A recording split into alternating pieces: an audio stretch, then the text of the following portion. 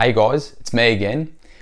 Today I want to speak to you about choosing the right advisor. I think there's a lot of people out there that essentially just trust maybe a referral from a friend or a family member, and that's sometimes usually a good way of doing things because you can see from their experiences maybe the way that they've treated them and whatnot.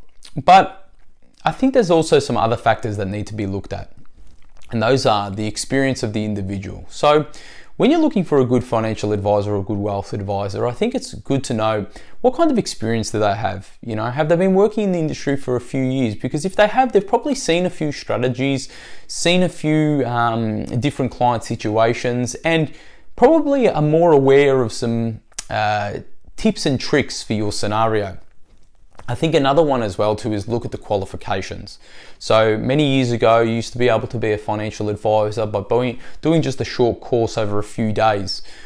So are your financial advisors university degreed? You know, have they gone and done a financial planning degree or associated approved degree by FSAIA, which is a regulating body that looks into certain qualifications to make sure that these advisors are of a certain standard. I think as well too is understand their philosophy. You know, what do they think about in regards to investing? You know, are they very much, for property, or are they for shares, or are they a goal-based financial advisor? What is their thoughts or their philosophy in regards to investments? Or, you know, what do they actually do? Are they a transactional advisor where you come to them for a problem and they sort out with a specific solution? Or are they a goal-based financial advisor that looks essentially at your whole situation and puts a strategy in play to get you from point A to point B? I think understanding your advisor and also what they stand for, what's their values? You know, are they there to produce the highest level of return and that's it at all costs? Or are they more of a lifestyle advisor that looks into, you know, not only the returns and the wealth, but the lifestyle of the individual?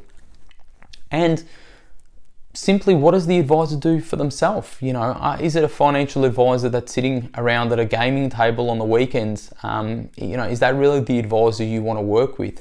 So learning about your advisor and the way that they work outside of work, or what they do outside of work, is very, very important. So hopefully there's some good tips. So just to recap, I think some good ones is, yes, great to get potentially a referral from a friend or a family, or if that's not the case, actually maybe even asking the financial advisor for a few clients that you could speak to, that maybe they will discuss their situation with you.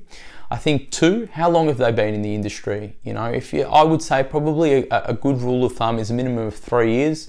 Working with clients to be a decent financial advisor. You know, third thing is, do they have a degree, or is it just a certificate or a diploma of financial planning? You know, what extra studies have they done?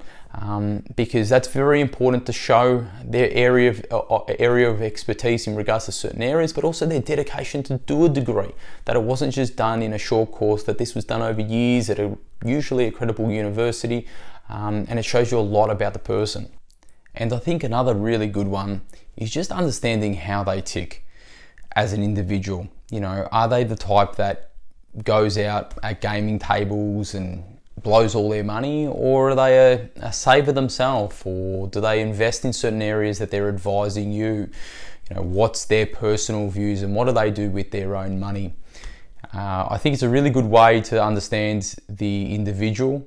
Do they share the same values with you? I think that's very important when working with someone. I hope you've really enjoyed the video. If you have any questions, please reach out, leave some details in the comments or private message me, and I'll be happy to discuss. Have a good one. Cheers.